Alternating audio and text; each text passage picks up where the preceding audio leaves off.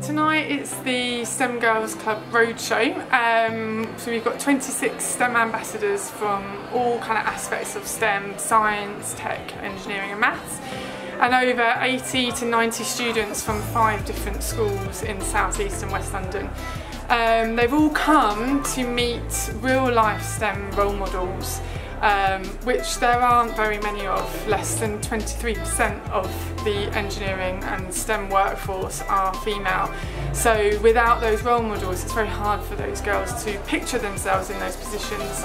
So I'm hoping that tonight we'll introduce the girls to real life people that are doing those real life jobs, to try and encourage them to take STEM and STEM subjects at A level and at degree level.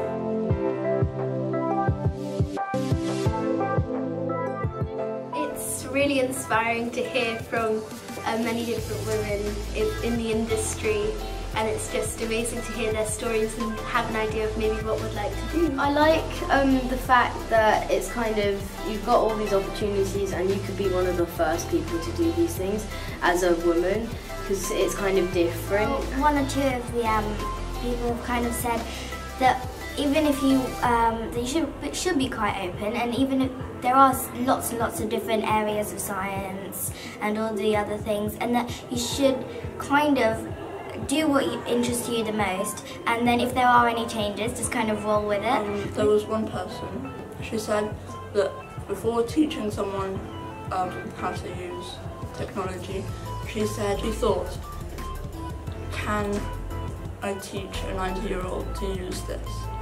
And I just find that quite inspiring.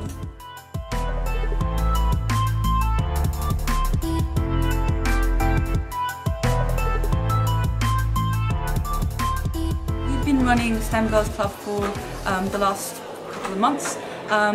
We've got some really enthusiastic Year 7s attending, and recently we've been designing prosthetic arms, and we've been looking at the anatomy of the arm and trying to reproduce that using Lego, using pulleys, using bits of spoons, balloons, all kinds of things. The aim of the club is to try and raise awareness of engineering careers, give them a higher profile, and next on the cards we're going to be looking at chemical engineering, structural engineering, and once we finish the biological engineering project.